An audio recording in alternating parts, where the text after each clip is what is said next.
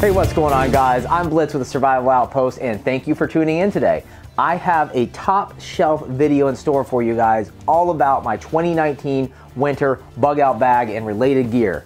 Now this bag right here, oh, it's so nice. It is the newest addition to the Maxpedition Entity series and the largest edition with a capacity of 35 liters. So I figured, hey, I live in an urban environment.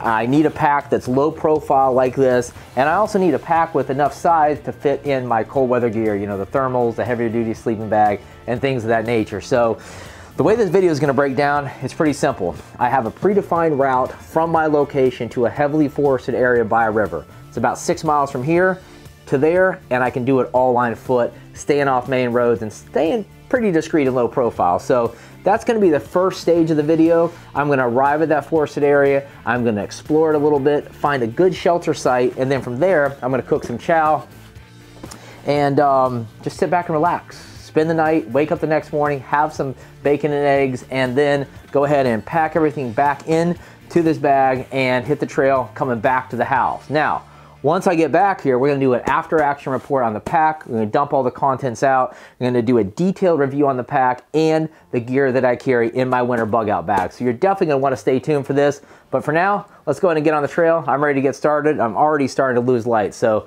let's head on out.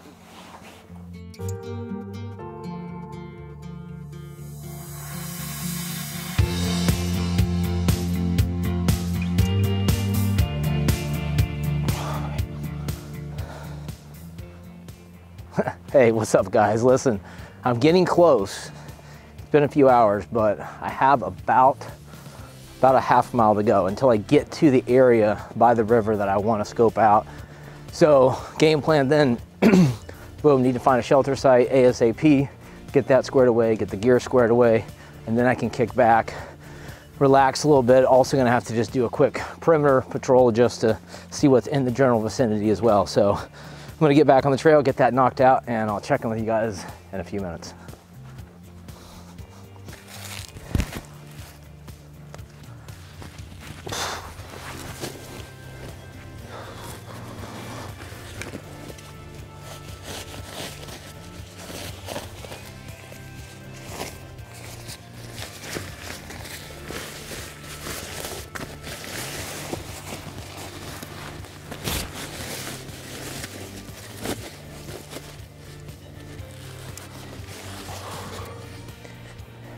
The rain cover is great for obviously protecting your pack from the rain. It's great when you leave your pack, you set it down at night, you know for a fact you're not going to wake up in the morning, there's going to be a bunch of condensation on it or anything like that. It's going to be completely dry, but also obviously transitioning seamlessly from the urban environment to the wilderness environment. Throw that multicam on there and it completely changes the pack. So that kind of setup is good to go. All right, so after another hour of hiking, a few minutes later, I found myself a good spot. Directly ahead, about 100 meters, is a large freshwater pond. And then right behind me, or now right in front of me, is the river. So this is like a perfect spot. It's situated deep in here. I haven't seen any signs of human activity, no trash, nothing back here at all. So I'm just kind of looking around, poking around for a shelter site. I think I'm gonna use this as a ridge pole, get the shelter set up, and break out the gear. And yeah, guys, like I said, this is a big pack. This is, you know, your winter bug out bags are definitely gonna be larger than your summer. Obviously, you know, you gotta carry cold weather gear, stuff like that. Nothing major here in Florida, but definitely during the winter, I mean, it drops down in the 30s, so having that winter kit is definitely a good idea.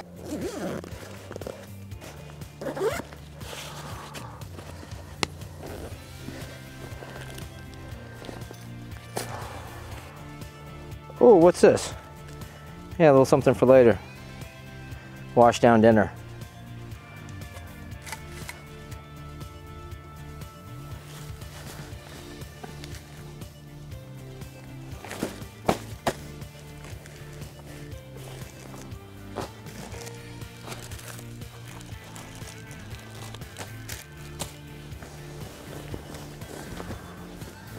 Whoopee, don't ever leave home without it.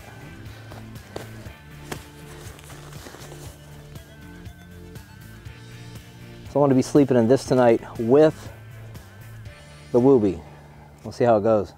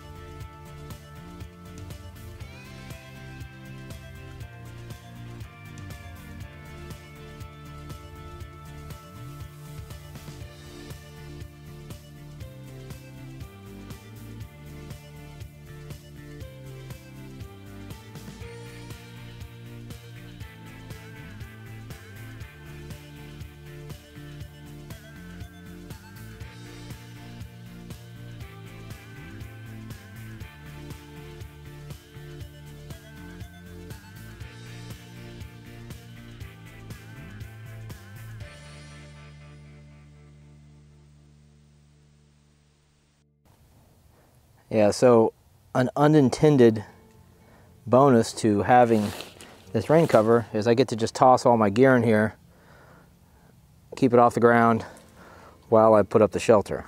So, yeah, that's nice.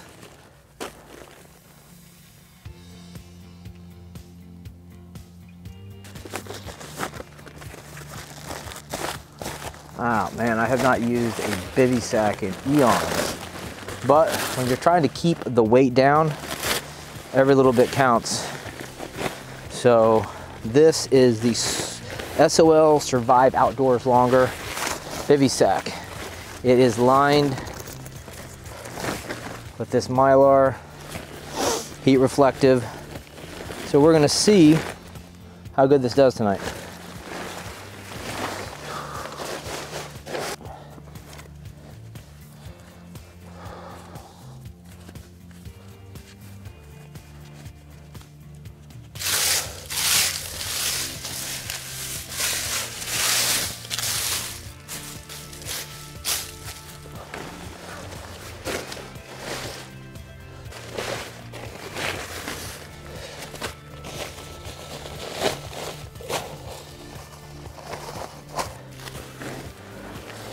And now for the stuff that you really don't need in your bug out bag, but listen, it's nice to have. Static V Recon sleeping pad. This thing is nice and quite comfortable. And yeah, there's something else. Let's see. Oh yeah, of course, got Blade with me. We'll go through a lot of this stuff either while I'm out in the field tomorrow morning after breakfast or once I get back. Sunlight. Because once it's dark, it's dark. I'm not starting a fire. I'm treating this like a non-permissive environment where fire is going to attract attention. It's light, it's smell, it's all the things I want to avoid.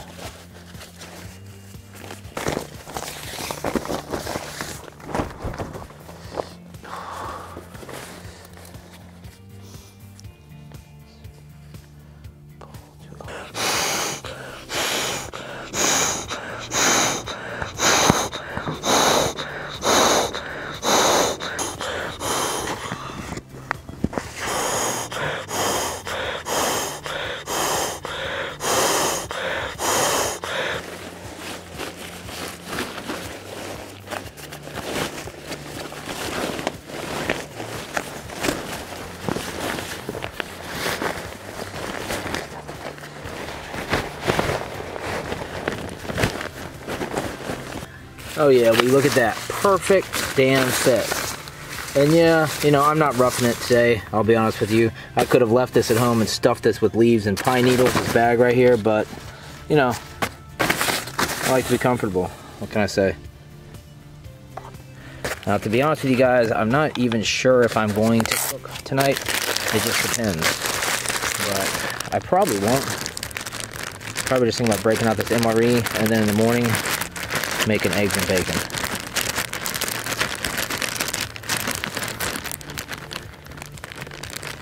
But first, I gotta head down there to the river and get some water. That's why I love these MSR bags. They're just great. Fold up when you don't need them, right? And they just take up literally no space in your pack.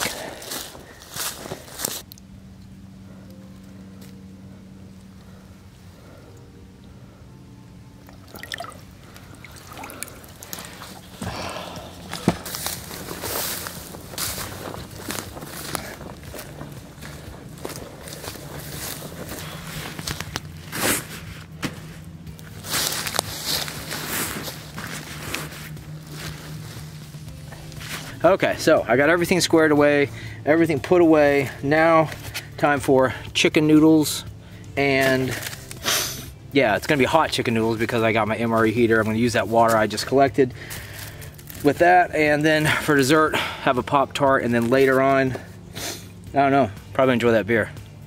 Fill it up to the line.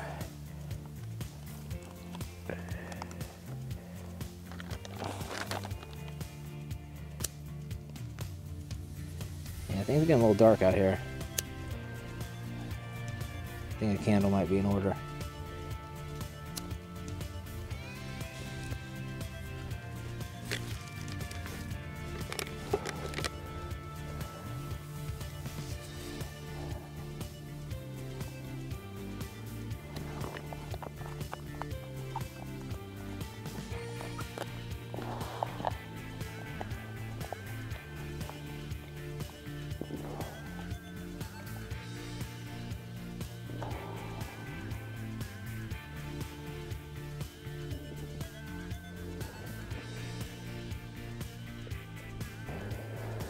The sun is starting to come up just a little bit. I really don't need this flashlight on. I'm just doing it for the lighting for the camera. But yeah, it's kind of nice to wake up in the morning and not have to be digging around, starting a fire, trying to get things going when I can just, I got it right here with the stove. And honestly, I mean, maybe it's a cheat. I don't know. This is not a bushcraft expedition. You know, there's a big difference between a bug out situation and simply going out in the woods and enjoying yourself, right? This, you're wanting to, like I've said before, you're wanting to maintain a lower profile, so a fire and the noise of the fire and the smell of the fire and the sound of the fire and, you know, the signature it puts off is just detrimental to maintaining a low profile. So a stove like the Optimus Crux is perfect. I get water going in no time flat with this thing, and pretty soon we'll have some hot chow. Oh yeah, that nasty pond water, all good to go.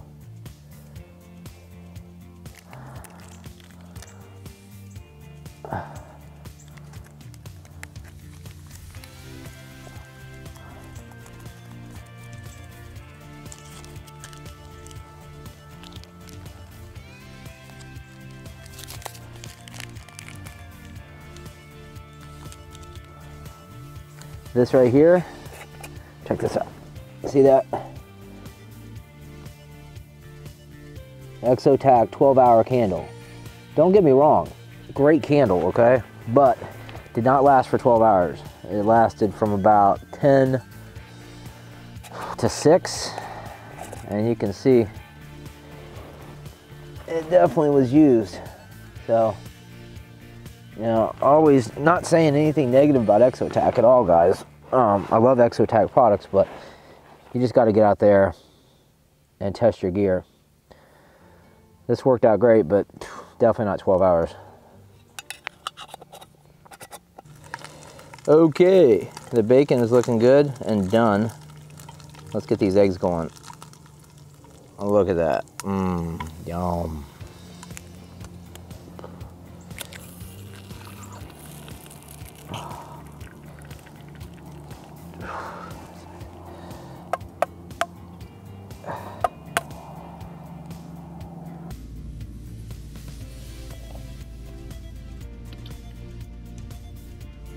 Oh yeah, breakfast is served.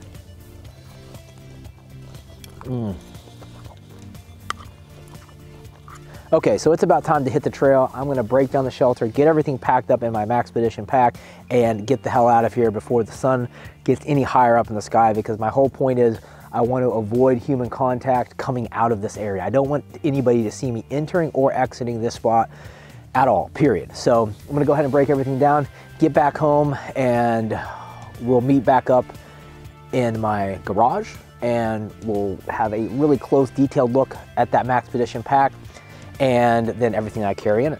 So stay tuned, I'll be back with you in a minute.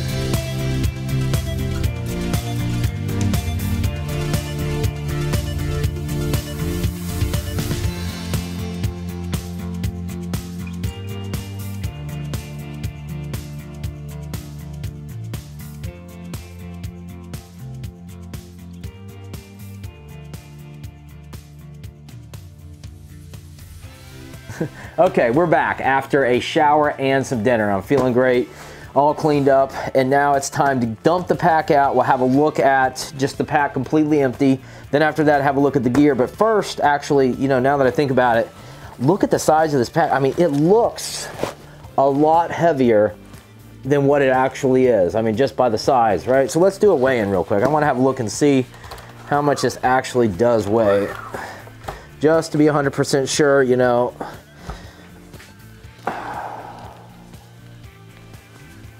All right, let's have a look at this.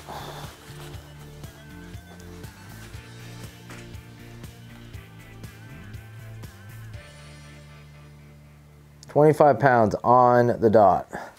That's counting camera gear. So I would subtract a couple pounds for that right off the bat.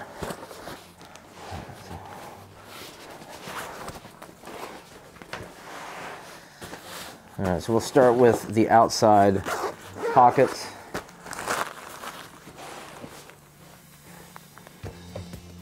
Two flashlights, Leatherman fire kit, and oh yeah, this multi-function carabiner here. I think I showed you guys this before. Pretty cool. And then the zippered pocket, the candle, Exotac, crappy wire saw that'll probably break the first time I use it, and another backup lighter. So that pocket's cleared out. Gonna flip it over on the other side.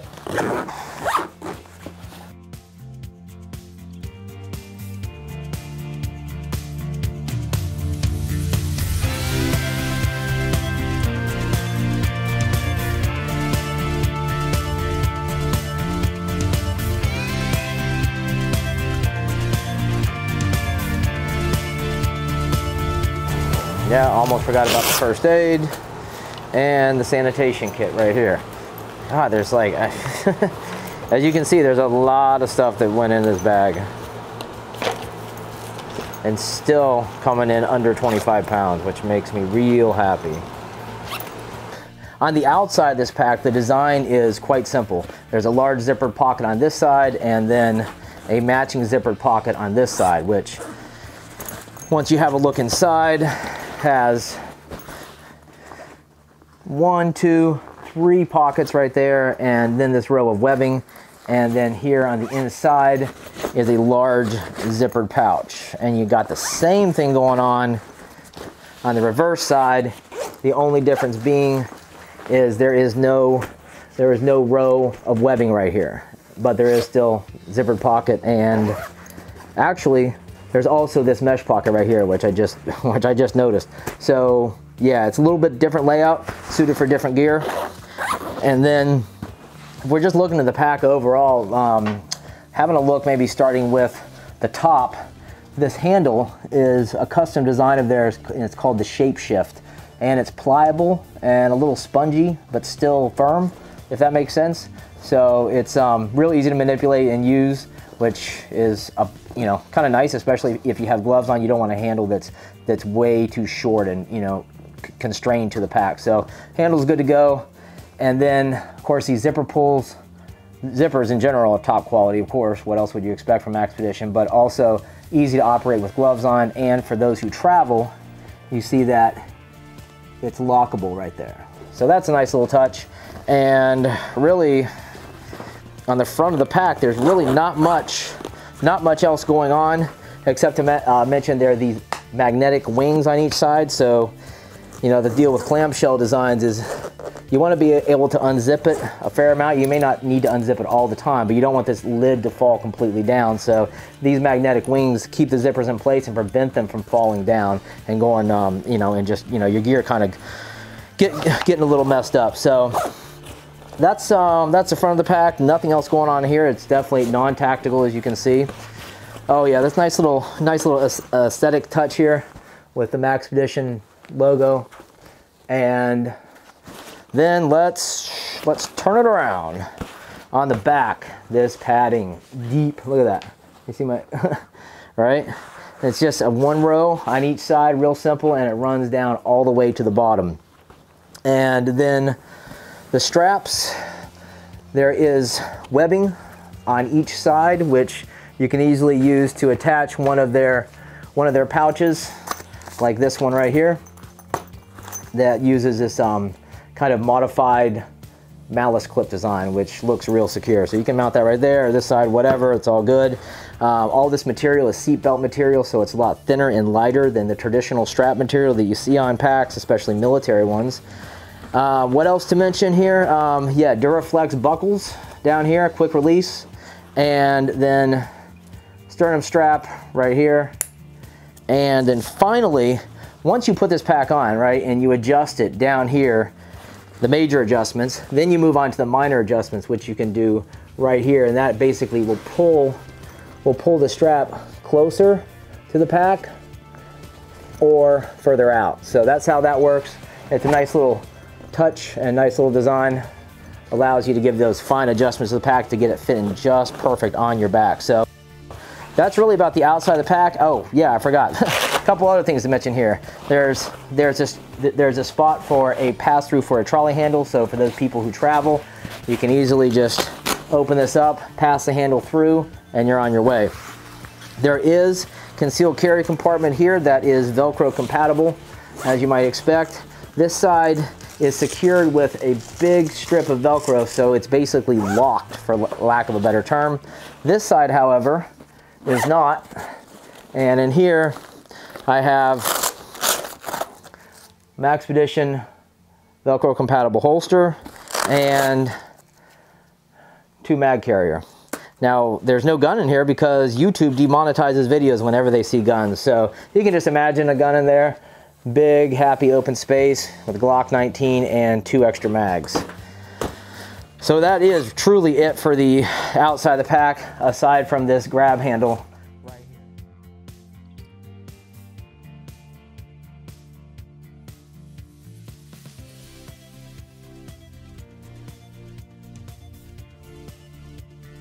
let's go ahead and crack it open and see what we got going on in here with this clamshell design, which I absolutely love. It makes it super easy to just lay the pack down, open it up, and locate what you need with the quickness. The only downside to this type of design is if you zip it all the way down or zip it down halfway, the zippers have a tendency to have a mind of their own and move depending on how much weight you have on it. So what's nice about this pack is they built in these retention straps right here, which you can easily hook into the top lid. So instead of it just kind of unzipping and folding back, it's stopped right here dead in its tracks. So that's a nice little touch, and you know, definitely something I would expect from a pack of this caliber. Now, looking on the inside here, we got a lot going on. Let's go ahead and start at the top right here. There is this zippered pocket, which I had those wet wipes in. Then moving down directly below it is this large padded laptop pocket, easily fit a 15.6, maybe a 17, not exactly sure on that. And then on each side of the pack are these big, huge mesh pockets. I mean, look at how deep that is. That's super deep. So, you know, you're talking like, you know, you can put a cook set in there. You can put a, I don't know, let's say a, you know, large water bottle, maybe 32 ounce or, you know, what have you. So that's just a kind of nice catch-all functional pocket. And then the lid of this pack is Velcro compatible. So, you know, I have my first aid kit right here, and then I have this pocket, this Maxpedition pocket, I forget the exact name of it, that I had my hygiene kit in. And then finally above it at the top of the lid is another zippered pocket with a little hanger right there, keys, whatever.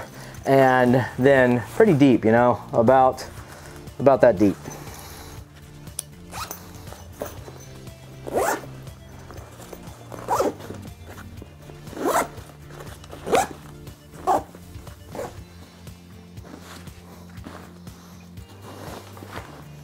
Okay, so that's it for the bag. You've seen the outside, you've seen the inside. This is the largest bag in the Entity series, checking in at 35 liters and fully loaded out, as you saw, right at 25 pounds, subtract a few pounds for my camera weight. So let's go ahead and look at all the gear that I decided to pack in here. Okay, so back to the gear, starting with the shelter kit, which is quite honestly, and I mean, you could argue this point a little bit, I guess, but probably the most important bit of gear that you carry in your bug out bag. So I'm here in Florida. It's obviously not really super cold. It drops down in the 30s, maybe high 20s on a really cold night, but shelter is still really important. I have my Miltech Flectarn military issue poncho. This thing is obviously great for use as a poncho and also as a shelter, like you saw me set up previously. I also have my comfort item, the Climate sleeping pad. You guys also saw that. Then of course the bivy sack, and then various related shelter items, you know, for actually setting up the shelter.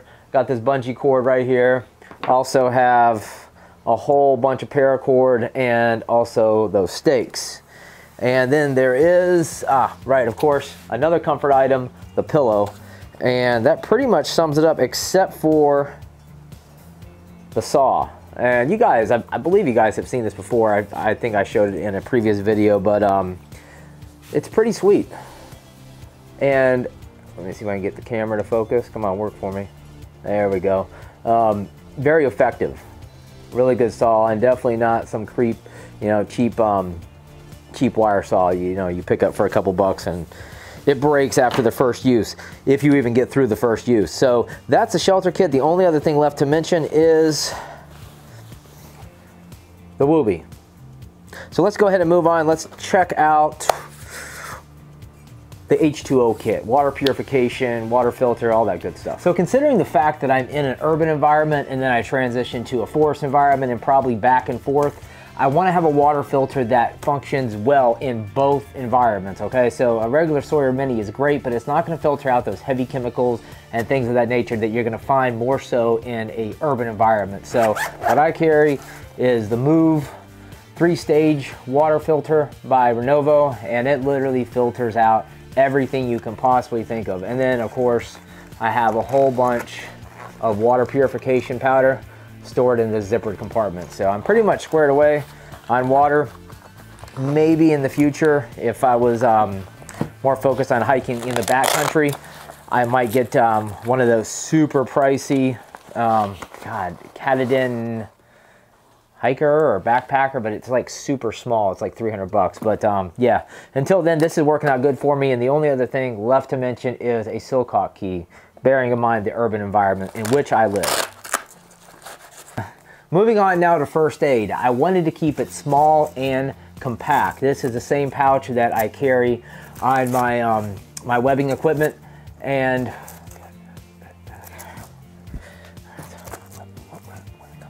when it comes to first aid, I wanted to keep it small and compact. This is the same pouch.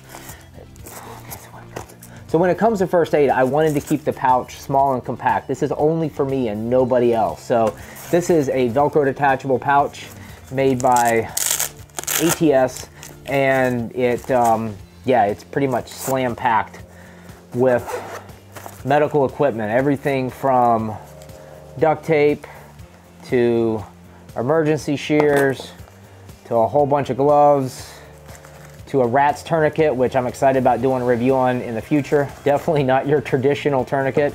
And then a whole bunch of, you know, advanced clotting gauze, bandages, ace wraps, and the like. Also 2 chest seals under here, and then this pouch right here is just, I mean, I could carry it on my person, but it's just basically, you know, Band-Aids, Steri strips, some small 1x1 and 2x2 pads, things of that nature. So that's the first aid kit, the IFAK. Now moving on to the tech kit. Now all I bring with me out here is just this charger. And that's good for charging my phone at least twice, if not more. It can easily charge other devices. And then I bring this multi-device charging cable. So, you know, everything from USB to iPhone compatible, good to go. And then also got some batteries thrown in here for the flashlight and for the wireless mic that I'm running right now. So yeah, good stuff, good stuff. All right, so what do we look at next? Let's look at the cooking setup and food. You see how I like to keep it nice and simple. So the Optimus Crux is just a great stove, you know, and it works very effectively. It doesn't use any fuel tabs. It uses propane and is, yeah, it's just good to go. So when it comes to cooking, I also like to keep that real simple. The Optimus Crux is the way to go. These are about 50 bucks on Amazon, guys, and if you can afford it, man, this is a good stove. You definitely will like it. And then, you know, the cook set stuff that I got here, I think I've showed you guys this before. I've been toting this set around for a while. It's made by MSR. It has a fork, knife, and spoon set by Tokes. It has a flipper. It has a scrubber. It has, I got some olive oil in there, and then a cutting board. So that's how I roll with the foods. The cook set, the cook system. And then for food, it's all the stuff that I had. I just added back in an MRE. So yeah, you know, I got crackers, I got coffee, I got Cliff Bars, I got tons and tons of peanut butter. I got survival rations. I got the MRE. Got some Skittles in there. Pretty much squared away with, you know, last time I checked, it was a little over 4,000 calories. So over the course of 3 days and a climate like mine, I think that's good to go.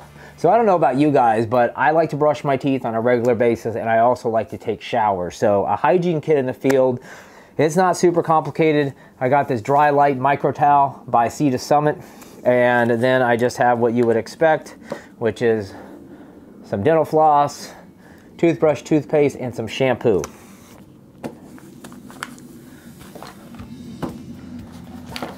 Oh, and to rotate back to the H2O kit, this MSR bag right here, that's also part of it.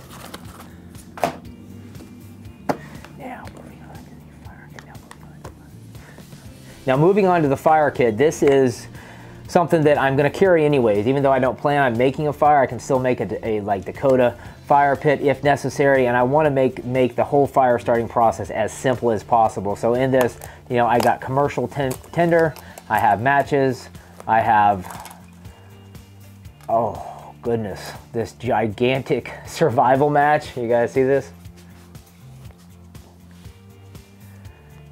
This Exotac striker, mag bar, and I've just taken this tinder and just stuffed it in all the empty cracks, right? And then of course those matches, some more tinder right there. I think this is quick fire, tinder quick, and then this small knife right here, just as a backup. It's nice to have. And then underneath it, you see there's aluminum foil.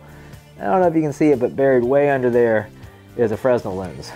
And of course, this is a waterproof container, airtight, and good to go. I actually, if I recall correctly, this fits an iPhone. That's what it's designed for, but it goes great with this. And actually, you can also put real small tea candles in here as well.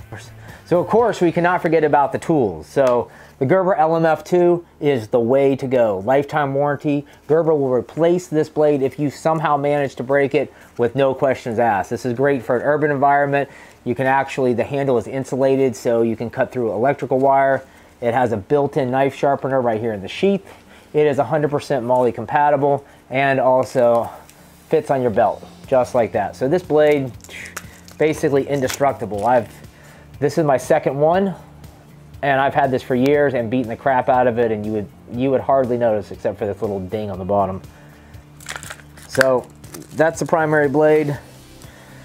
The primary multi-tool, let me see, do I have this under control? Yeah, the primary multi-tool is the Leatherman Mutt. Then I have my small flashlight that's powered by AA battery with red and blue lenses. And then finally, the Olight M2R Warrior.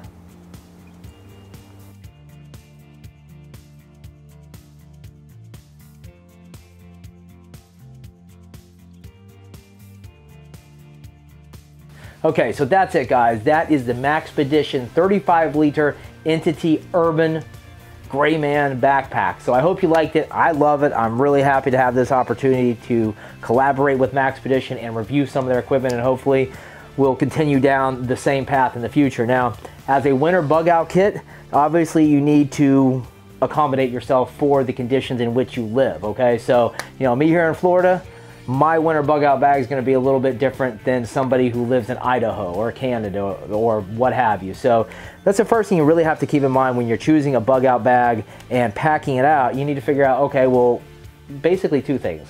What is the situation I'm trying to escape from? And then secondly, what type of gear do I need to bring? Is it summer or winter, right? Because the gear for winter is different than the gear for summer, obviously. So once you come up with that, and you know, for me, in my area, it's natural disasters, and I'm sure that's probably the same for the majority of us out there. If we're gonna experience an actual shit hit the fan event, it's probably gonna be a natural disaster. So keeping that in mind, you pack accordingly. You're not packing for a zombie invasion, nuclear apocalypse, EMP attack, you know, what have you. So keeping that in mind, that's, you know, I pack my bag out appropriately in that nature, taking care of the survival essentials, and then adding the luxury items in at the end. Like the pillow I don't need really. Do I really need this super comfortable sleeping mat? Obviously not, you know, so I can definitely drop some weight if I wanted to, but I chose to err on the side of comfort, right?